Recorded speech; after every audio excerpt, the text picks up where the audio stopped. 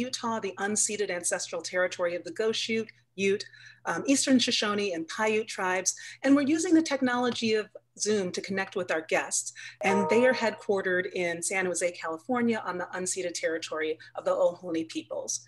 We also acknowledge that we are privileged to be where we are in the prosperity of the United States, in significant part due to the labor of enslaved persons. And beyond these acknowledgements, I'm here today to invite you to learn more. We are convening during Black History Month, and Carter G. Woodson is credited with founding what we now know as Black History Month. He was the founder of the Association for the Study of African American Life and History in 1915. And in 1926, after recognizing that his own history studies at Harvard and at the University of Chicago were incomplete, he thought it would be important to have a National Negro History Week, coinciding with the birthdays of Frederick Douglass and Abraham Lincoln, that later was acknowledged in 1776, the year of the US bicentennial, by President Gerald Ford as a national recognition of Black History Month.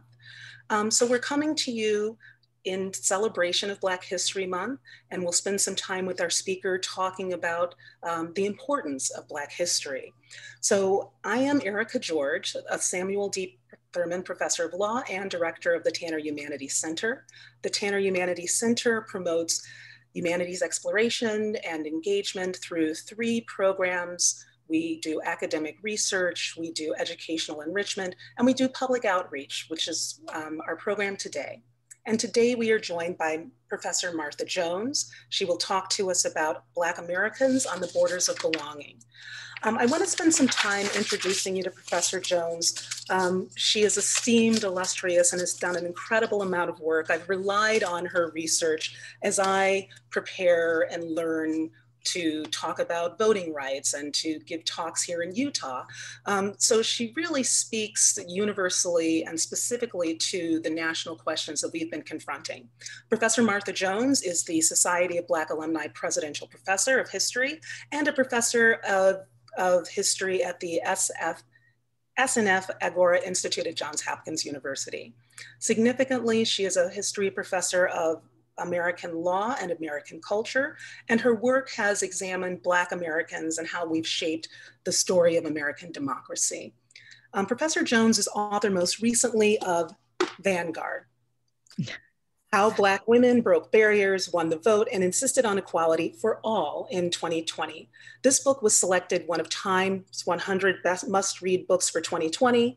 Her 2018 book, Birthright Citizens, A History of Race and Rights in the Antebellum America in 2018 was the winner of several prizes, including the Organization of American Historians Liberty Legacy Award for Best Book in Civil Rights History, the American Historical Society Association Littleton Griswold Prize for Best Book in American Legal History, the American Society for Legal History John Philip Reed Book Award for the Best Book in Anglo-American Legal History, and the Baltimore City Historical Association Scholars Honor for 2020.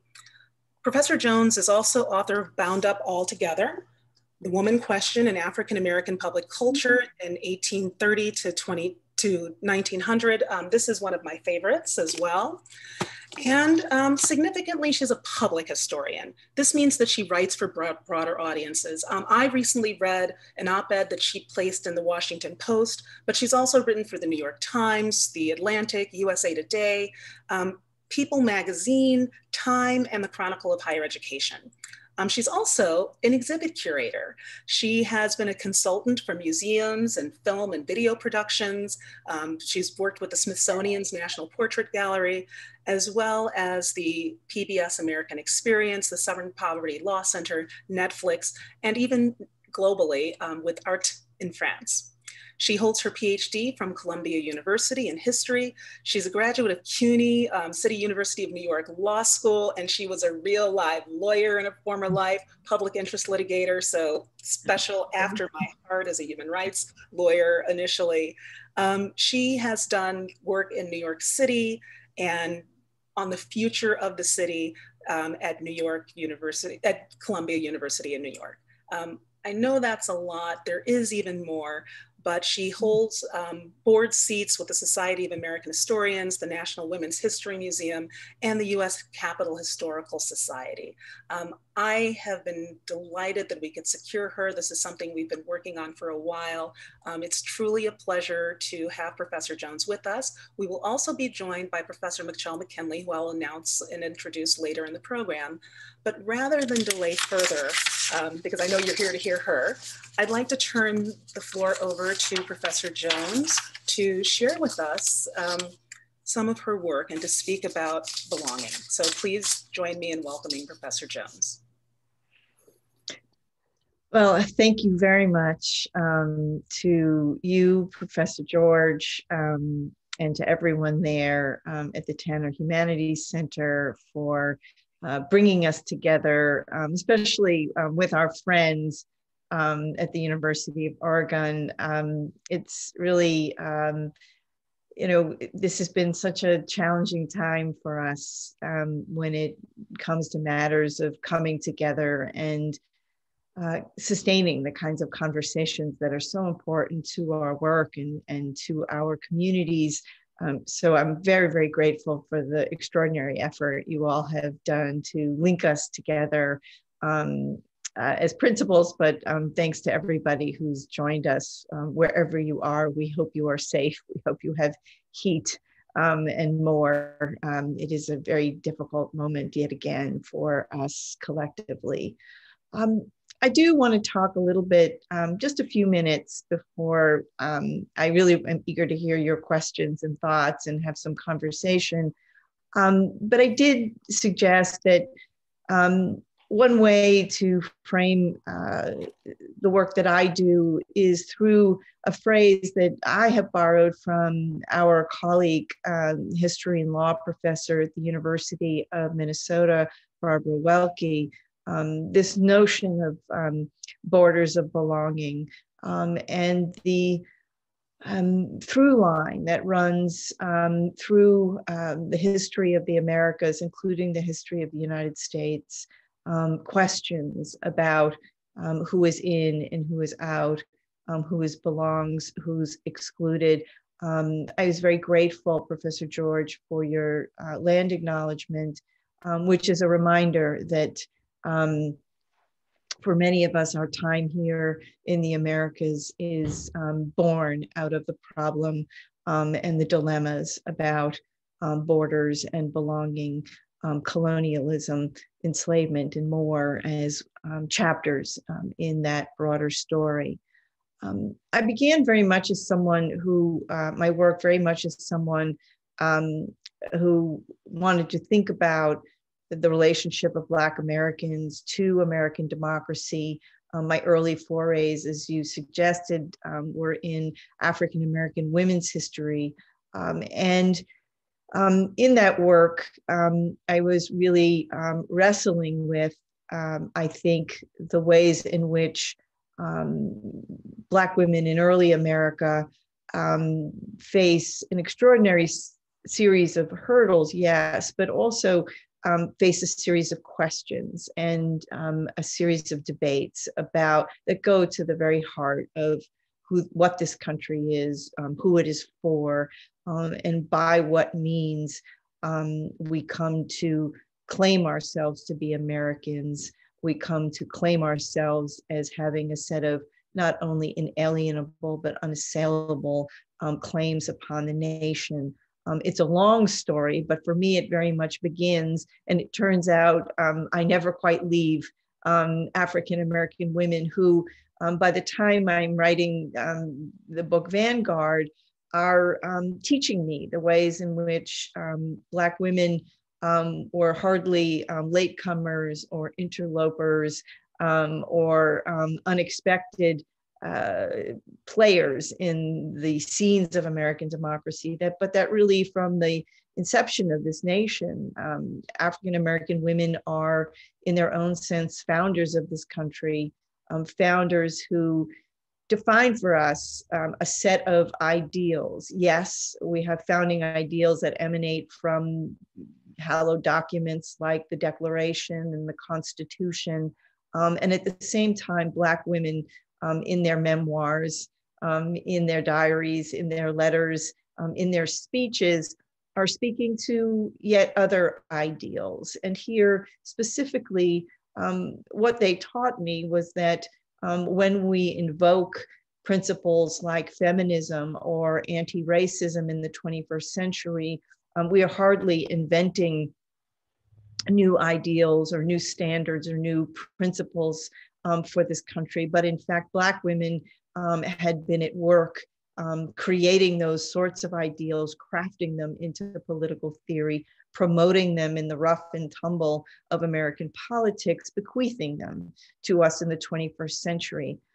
My students, who are wonderful, I have to say, are also guilty of imagining that they are the generation that invented the notion of, say, intersectionality as an analytic frame. Well, bravo for them. But it turns out that there's a longer history. Of course, many of us have read and learned from the work of figures like Patricia Hill Collins and Kimberly Crenshaw, these remarkable scholars who really put pen to paper in the late 20th century to insert intersectionality firmly into academic discourse.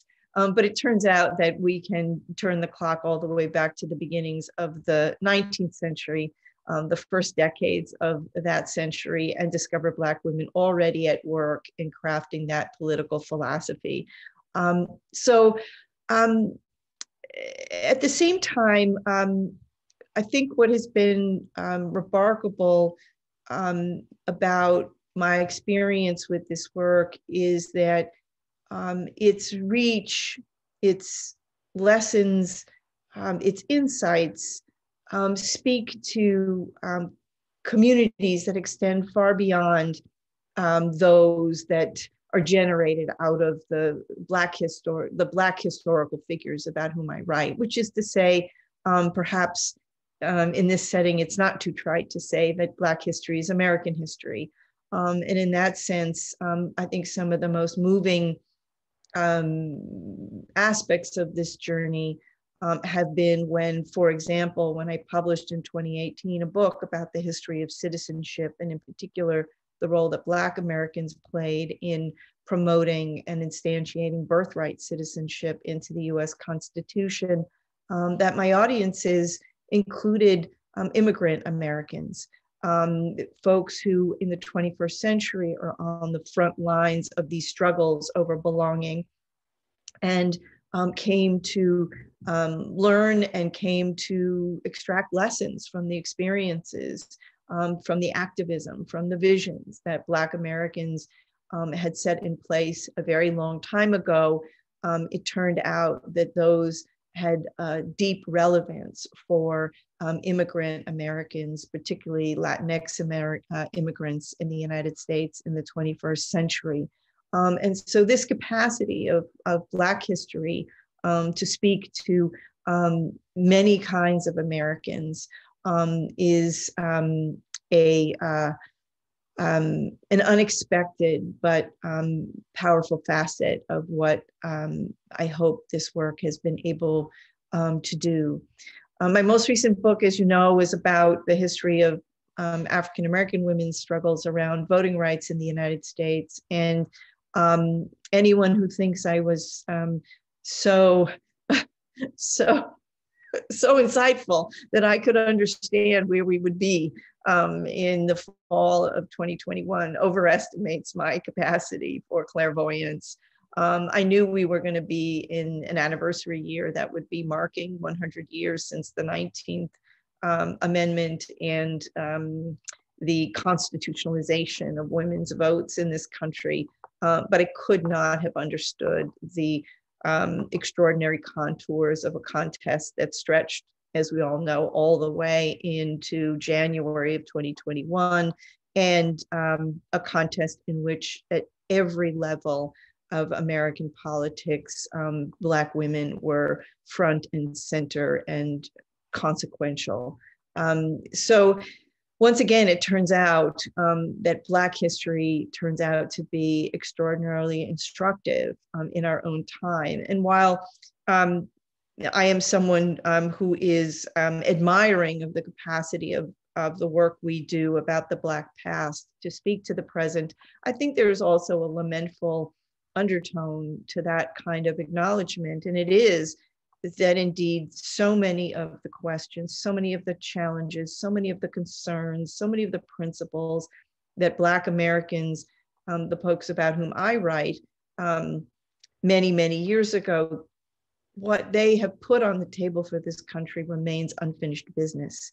And this is why Black history is at the center not only of our thinking about the past, but our navigation of a very troubled present, because we continue to do historical work and a great deal more in a world that is still grappling vividly with the question about the degree to which Black Americans belong, and if they belong, by what terms. And that may indeed make our work profoundly relevant, but it also makes it an incredibly sober and humbling undertaking, because it is so intertwined with our present.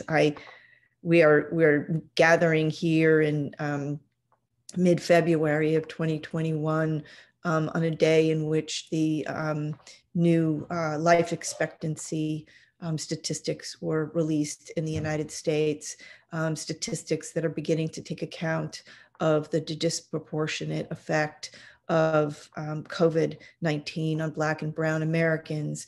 And it is a reminder that chilling factoid, like so many other facts of Black life in the 21st century, has a long and troubled history that we must understand in order to not only appreciate how we got here, but to begin to chart a way forward. So maybe I'll stop there if that's okay, and say thank you very much for the chance to be in conversation and for the open-endedness of this this getting together. It's really a treat. So thank you so much again, Professor George, and I look forward to the conversation.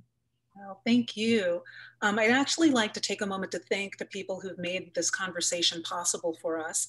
The O.C. Tanner Foundation, the Diversity, Equity, Inclusion Office at the University of Utah, Utah's Salt Lake City's Zoo Arts and Parks program, ZAP. Mm-hmm. And we also have the cooperation of partners, including the College of Humanities, the Black Cultural Center here on campus, the Center for the Study of Women at the University of Oregon, not here on campus, and we'll be including them in the conversation soon. And I also wanted to acknowledge that this, your book, Vanguard, has been selected by the Dean of the Law School as this month's Dean's Diversity Book Selection. So thank you for that. I'm struck by, and thank you for your comments about the nature of the instructive capacity of looking at Black history in this country. And we've recently had some challenges here in Utah. We've had a school that decided it would be okay to opt out of Black History Month. And there were a number of parents, it's not been disclosed how many or why, who elected to have their children sit out a discussion of Black history. And somewhat related, though in a different state, in a different context, I understand that your book recently met with resistance, and a Louisiana public library banned a conversation about the topic. So these are difficult and challenging issues to talk about and address, but I wanted to invite you to perhaps help us better understand the capacity to speak to different kinds of people. I'm noticing your fabulous background behind you, and I see that 400 Souls is on your shelf, which is on my reading list. I guess this is also still tied to the notion of doing the work of doing history and the work history does. This is perhaps more of a comment than a question, but I'd be interested in your thoughts on the Louisiana-Utah situation, the emerging popularity of scholars like Professor Ibram Kendi, and the collective works that are being brought together and being brought to the public. Yeah. my way of thinking about this starts with a question that I have, remarkably for me, been asked many, many times in the last 6 months, from young people, from elders, from journalists, and colleagues. And it goes something like, why didn't I learn this in school? Why didn't I learn this in school? Or from young people, more pointedly, why did you keep this from us for so long? So here in those questions, I myself hear a number of imperatives that I think inform and undergird our work.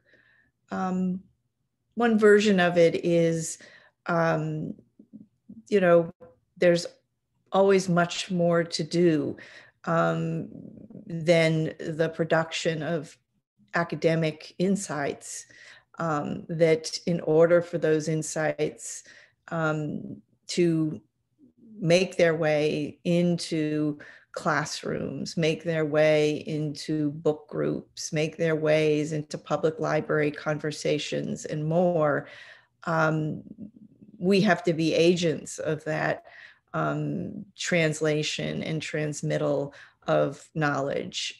We cannot sit back and simply wait for folks to finally pick up our books and incorporate them, that we have to be, in the best sense, proselytizers and bring the good word, and history is part of the good word. And I think of my colleague and friend Ibram Kendi as someone who has embraced that principle, along with his co-editor of 400 Souls, Keisha Blaine. They brought together 90 of us to write essays and to model a different way of writing history, but also another way of bringing history to the places it needs to go, and where people are really pining for it. But the other side of that coin, and I think your experience in Utah with Black History Month, my experience in Louisiana with the public libraries' refusal to host a conversation about Vanguard and the subject of voting rights, those kinds of moments were a reminder to me that part of the reason we haven't learned these things in school is that people indeed have kept them from us and have been deliberate about that. And we should make no mistake about it in the 21st century, that whether it is public programming or it is public school curriculum or more, we are find ourselves in a battle over what histories will be taught, by what terms, by whom, and more.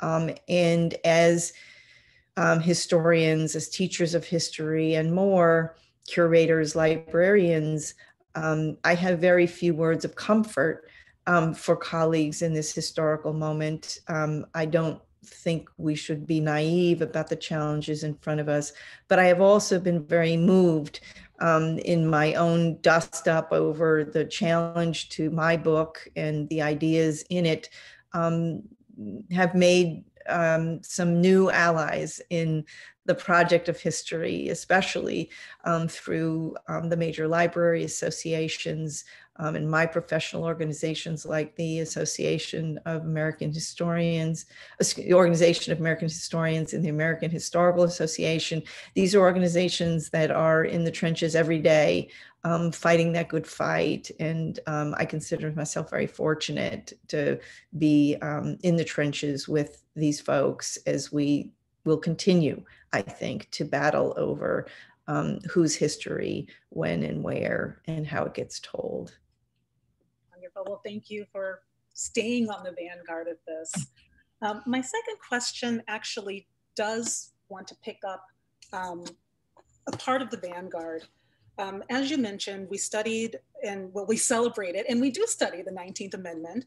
Utah had a wonderful program on women's history. You know, Utah is one of the, well, the first to vote is our tagline, and our colleagues partnered with us, and we had some fantastic programming. I'm actually really very proud of it, and I think some of them are with us here today. You start your first chapter of the book with a quote from the editors of the Freedom Journal.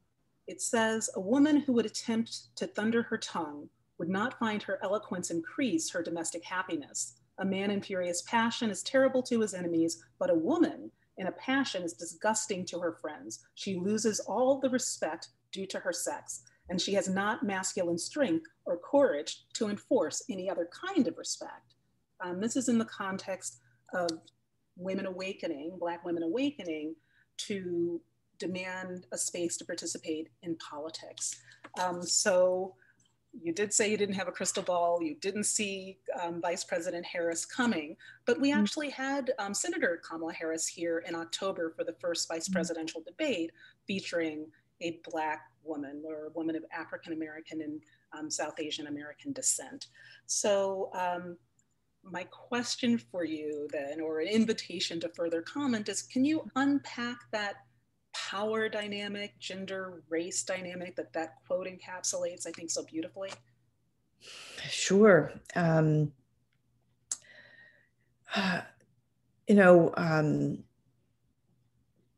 Black women 200 years ago come to American politics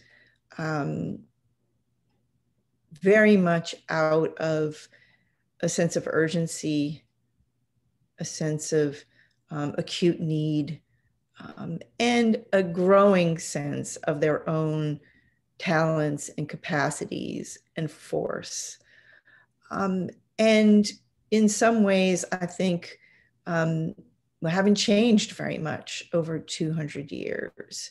When I think about now Vice President Harris, one of the things I know about her professional life is that it has been a life of public service, and not always in the most refined of spaces. Those years as a local prosecutor in Oakland, California, I know those courthouses, and I know what kind of work life that is, and that is not the high glamour of American politics. That is public service. So I think that, and in a sense of using one's talents and capacities to address and to serve a set of human needs that are not reducible to the interests of Black women, though they certainly are speaking in part to them. So I, for one, see Senator Harris, now Vice President Harris, I keep doing that. I've got to get used to it, right? Vice President Harris as someone who is very much an individual, very much a woman of the 21st century in American politics, but as she has told us herself, someone who stands upon the shoulders of generations of Black women who have come before her. And those of you who tuned in for her acceptance speech when she accepted the nomination to run alongside President Biden in August of 2020, she spoke about the women on whose shoulders she stood. And when she did so, she reached back all the way to the 19th century. I couldn't agree with her more from the outside, but to hear her own testimony about how she understands how arriving where she has landed in American politics, to me was a real affirmation of those early 19th century women who begin to ask questions, to challenge barriers, and to carve out their own role in American politics. I have one last question before I turn over to our guest. And among the many things you do spend time with the arts, not just history and the humanities. You are a consultant to the Smithsonian's National Portrait Gallery. You've been doing more with Netflix and popular cultural forms. I'm proud to announce that here in Utah, you can still see the University of Utah's Utah Museum of Fine Arts has the Black Refractions exhibit on. This is a guest curated exhibit that's traveling from the Studio Museum of Harlem. We're also very proud to have that here. So follow the Tanner Humanities Center and we can share more information about that. But I thought it was just really great to have you here now to perhaps talk about why it's important to also appreciate Black art and have it represented even in a state that has a minuscule percentage of perhaps of an African and African descendant population. Why is it that you're now choosing to do work with art and artists? Sure. You know, I consider many Black artists to be fellow travelers with those of us who are historian interpreters and historian storytellers. My first kind of moment in making that connection happened my very first semester in graduate school. My very first paper was about Jacob Lawrence. I had just seen Lawrence's Migration series, which was reunited in the 1990s at the Museum of Modern Art in New York. And this is a 60-panel series, half of which lives in the Phillips Collection in Washington and half of which lives at MoMA, and they were reunited. And I think the paper title was something like Everything I Learned About the Great Migration I Learned from Jacob Lawrence. But it really was a moment where I appreciated that Lawrence not only had a kind of visual vocabulary at his disposal that I did not and will never have. He had an insight into the migration experience that was distinct from the one I might pull from the archives. And maybe as important as anything else, there were hundreds and then thousands and then tens of thousands of people streaming through the galleries of the Museum of Modern Art to imbibe Lawrence's interpretation of this extraordinary sea change experience for Black Americans. And I realized no matter how many books or articles I wrote, most people, many more people would learn about and of the Great Migration through Lawrence's interpretation. So what to do? Well, if you can't beat them, join them. So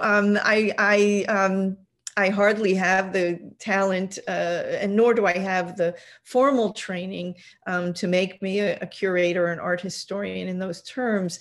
But I am someone who has invested in that kind of learning and understanding, and have been very fortunate to have among my partners in my work life, curators, artists, art historians, and more, filmmakers and more, who give me an opportunity to speak to those much broader audiences and to bring my message about history into those venues. And the last thing I'll say is, frankly, I think in the kind of work I do, understandably and importantly, there's a great deal in what I write that is grave, that is sobering, that burdens the heart and the soul. So I also spend times in museums because they are places of beauty.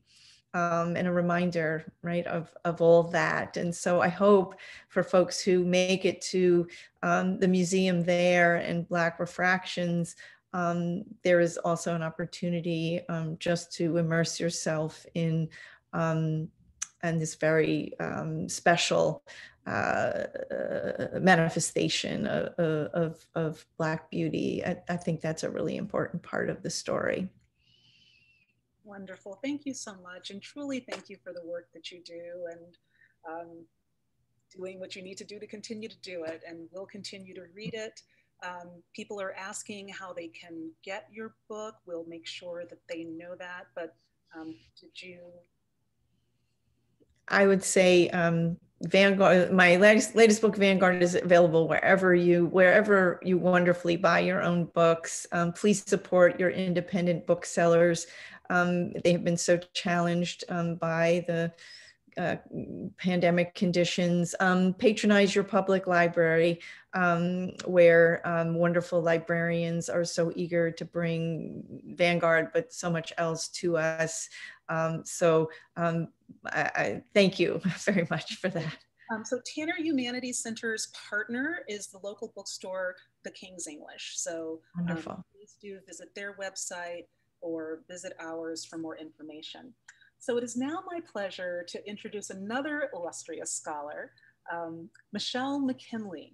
She is the Bernard B. Kilks Professor at the University of Oregon Law School, and she is also the director of the University of Oregon Center for the Study of Women in Society. She has published widely on public international law, Latin American legal history, and the law of slavery. We also had Michelle here live and in person when her book came out. Well, I can't claim that. It was actually the College of Humanities History Department, to whom we are grateful for recognizing how fabulous her book, Fractional Freedoms, Slavery, Intimacy, and the Legal Mobilization in Colonial Lima, 1600 to 1700. So she joined our faculty to speak about that book, I guess maybe a couple of years ago now, and she's back with us to be in conversation with Professor Jones. She is the recipient of several research fellowships. I'll mention the American Council of Learned Societies, the National Science Foundation, and also the Newberry Library. I am just going to turn over to Michelle. She is also my dear friend and classmate from Harvard Law School.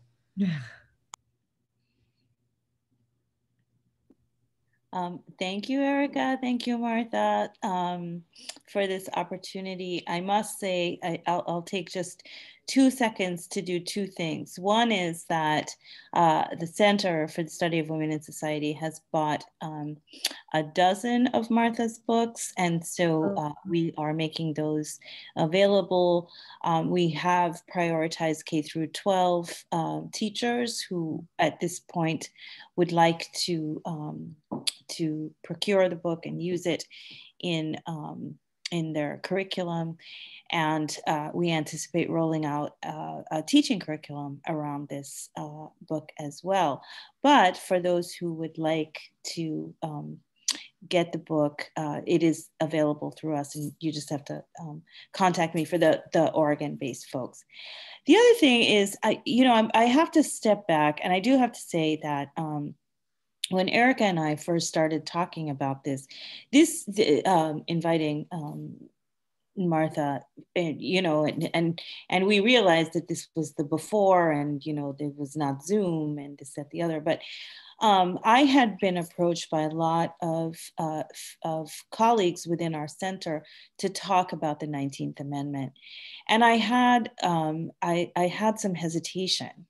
I had some hesitation because I just had a kind of a visceral, uninformed reaction to kind of white women's celebration of this of this achievement.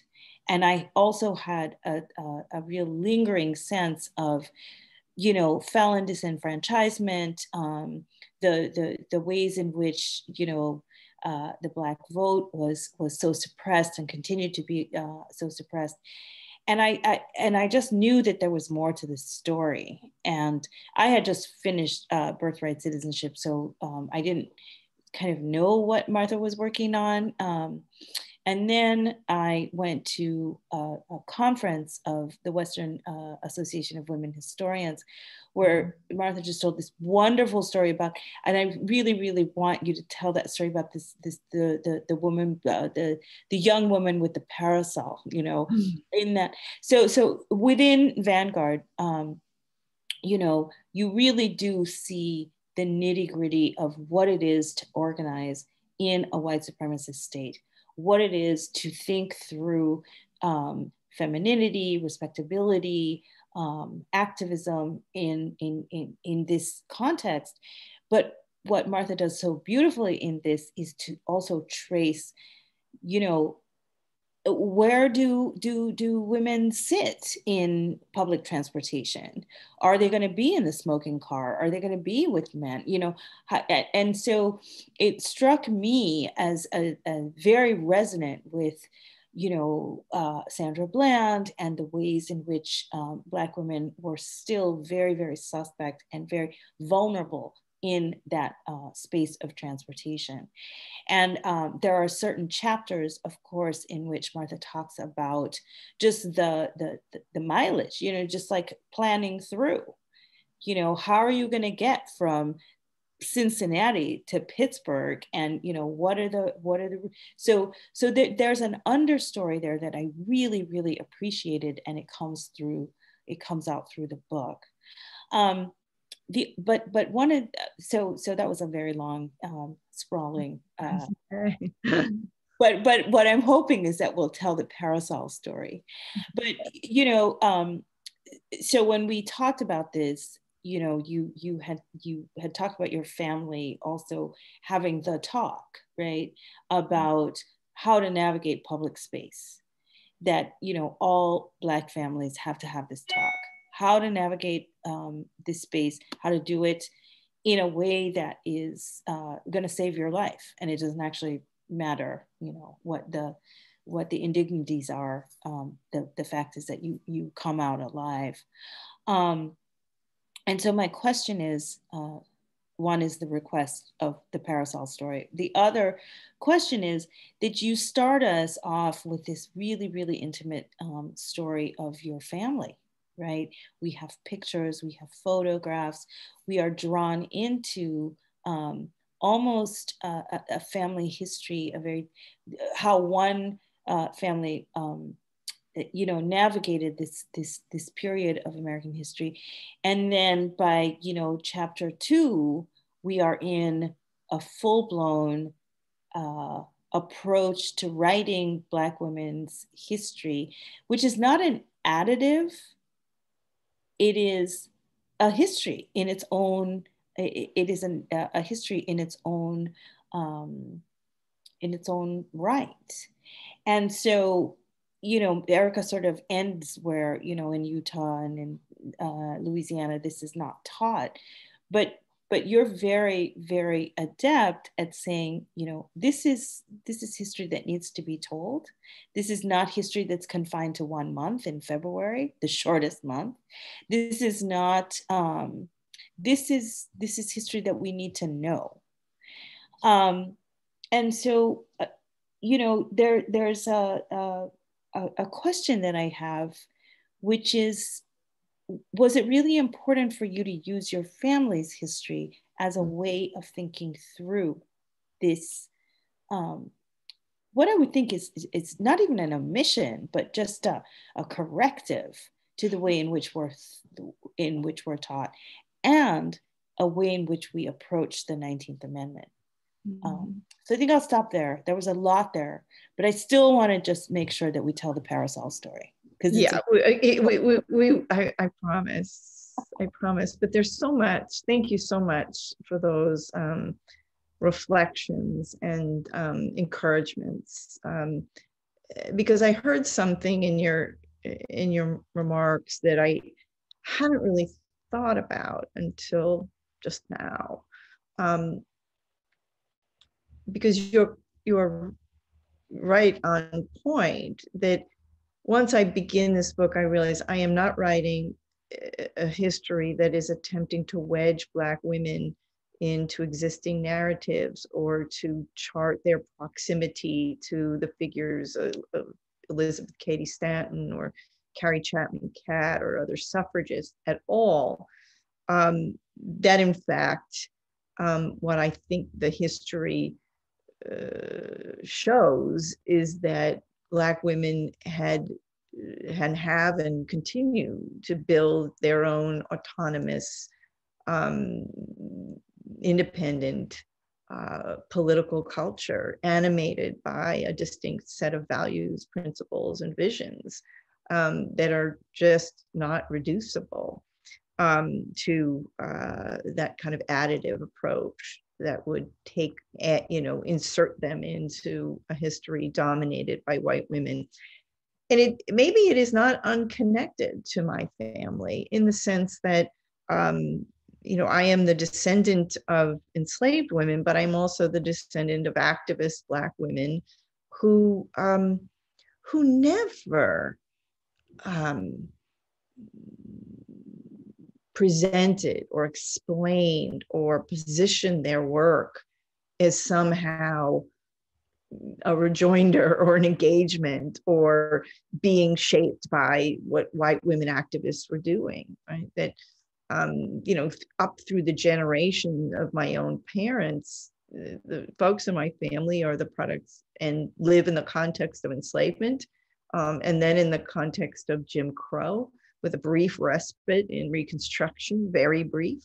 And their lives are doesn't mean they don't have relationships of all sorts with white Americans, but that is not how they are setting the course for their lives. And part of the kind of the reflection of this book is, what the book allowed me to do was to reflect upon, in a sense, how did that come to be so, right? And one of the answers is that running through American political culture, including American women's politics, for too much of our history, is an intimate engagement with anti-Black racism, such that neither the women in my family nor thousands upon thousands of other Black women are going to find an easy or a ready sisterhood or alliance or collaboration with white women. White supremacy is just too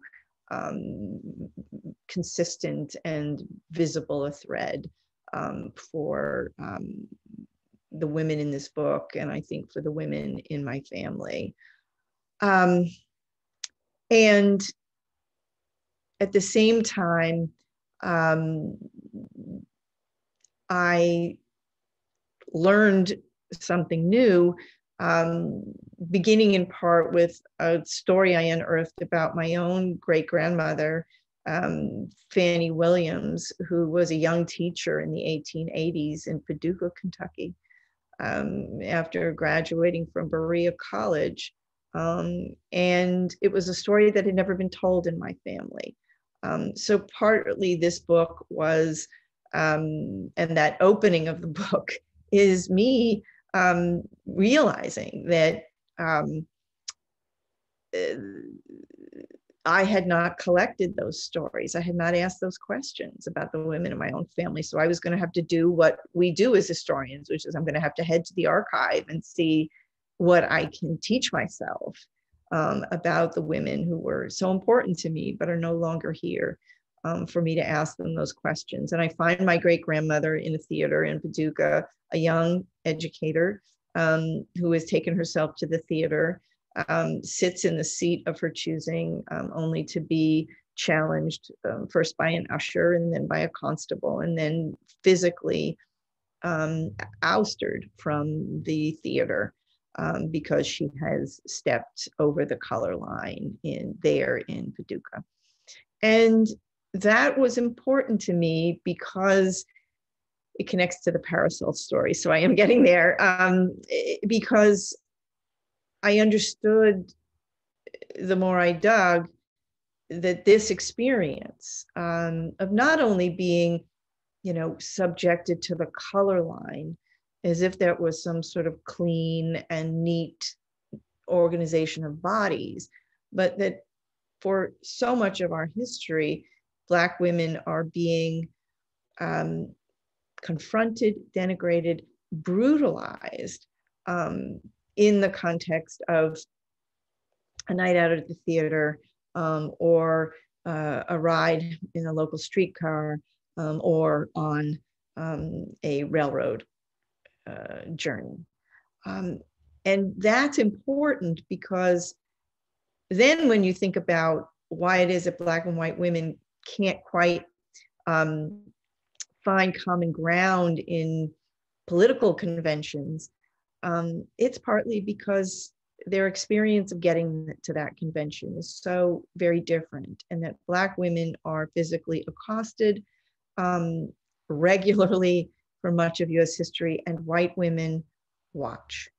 And that to me was a key to understanding how and why it was necessary for Black women to build their own political culture. The parasol belonged to Mary Church Terrell, who among other things was the first president of the National Association of Colored Women, founded in 1896. But as a girl, Terrell was traveling on a train. The epitome of respectability, a privileged young woman of color traveling with her father, carrying a first-class ticket, who when a brakeman attempts to physically remove her to the car set aside, a vastly inferior car set aside for Black Americans, Terrell reaches for the parasol and she pummels the brakeman until the parasol breaks. And it is humorous on the one hand, and it is as serious as a heart attack, because Mary Church Terrell learns that the politics of respectability will never be enough, and that women like her who aspire to political lives, to public lives, will have to learn how to protect themselves, defend themselves physically, in order to be a part of the ordinary rhythm of public life. And in that sense, your invocation of Sandra Bland, I think, is not misplaced, because Bland is someone who was there traveling in the ordinary course of her professional life. And yet that kind of ordinary liberty continues to be nothing less than a privilege for Black Americans, even in the 21st century, I think.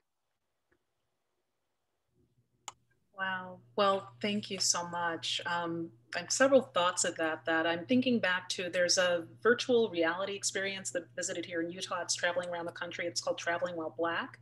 I commend it to people who may not have seen it. And actually another contributor to 400 Souls is a friend of mine, Deborah Douglas, who has a new book out, The US Civil Rights Trail, that may also talk about this challenge of journey. But extraordinarily insightful, the different experiences and how that may be coming together difficult. I do want to turn now to our audience questions that may be appearing in the chat. I'm not seeing any, so I'm going to, I think there is one, but it hasn't been transmitted to me yet. While that's happening, perhaps Professor McKinley would like to pose another question. Do people know that they can put questions in the chat? Because I'm sure that there are others. I have one other question that I would love to be able to ask. It's a little bit of a geeky historian question. But I do remember when I was just starting out, with my own work, I was very rooted to microhistory and family history as a method to tell a broader story. And I was somewhat discouraged by senior people in the field, as it wasn't important, or it was just going to tell a tiny story that wasn't, the big story that if you really wanted to be a historian, you needed to tell. I ignored that, but I also wondered, in a question for you, having finished Vanguard and really enjoying it, just thinking a lot of our work in FM history and diaspora history is recovery. you know, and how much of this is recovery work? How much of this do you see yourself in that vein, or do you see that yourself in a kind of a different vein, you know, public historian, writing for a broader audience? So that's kind of a geeky insider question. So I don't know if you have bigger questions, Erica, that you wanna. Actually, now questions are pouring in. Yeah, so I think what happened is that people didn't know that they could be in the chat, right? So this is something that Martha and I can sort of take up later, but I do know that there are historians in the audience and history graduate students, and that would be something that, you know, would merit even a brief reflection. Well, if I could, I'll just say very briefly to our fellow geeks, you know, peruse the endnotes to Vanguard when you have an opportunity, because you can't understand the narrative I construct unless you appreciate that this book stands on the shoulders of 3 generations of Black women's historians. And so there is original research in this book, and there is a great deal of synthesis, and it is a tribute to our colleagues who have been doing this work, with whom we've been doing this work for a long time. You might not gather that from the writing style, but the footnotes are there to remind us the sources and from where this work comes. Wonderful. So we do have 2 audience questions. One is from a friend of Tanner Humanities and a community leader, Fraser Nelson. Thank you, Fraser, for being here. Fraser asks, what recommendations do you have for exploring our white family's history with regard to understanding our racism? And then I'll just add the second question as well. Carrie Carlson, thank you for the question and for being here. Carrie would like to know, what are the current voting rights policies that we can reach out to state and federal legislators to secure voting equity for all? Yeah, thank you for 2 great questions. On family history, you know, I am someone who is the keeper of the papers. So I'd say the first one is figure out who in your family may be the keeper of the papers, of the letters, of the photographs, and those things, which are always a place to begin family history. But I have also urged people, especially in the COVID pandemic conditions, nothing like the present for interviewing the elders in your family. One of my laments in approaching this book is that the folks I most wanted to interview were gone, and I couldn't interview them. And so I would say, start with those elders in your midst and be sure that you've captured their stories, their perspectives, their experiences, because maybe no one has ever asked them about their connections to these facets of our history. But one of the things that I think Professor McKinley and I share is a sense that those stories that we might think to be family stories are really history, are the raw material of history. And so we value them as much in our own way as you value them. And I hope you'll have a chance to memorialize them. The other question had to do with current voting rights policy. And I do think about this too. So a magazine gave me a chance to write about this not so long ago. And my observation was this: we still don't have at the federal level nor at the state level, by and large, there is no guarantee of the right to vote in the United States. That constitutional amendments at the federal level are written in the negative. They prohibit the states from doing things, but they don't impose upon the states an affirmative guarantee. And I don't know where you are, but where I live in Maryland, my state lawmakers really pride themselves on not having engaged in a voter suppression legislation in recent years. We think of ourselves as a state where the right to vote is fairly straightforward to exercise.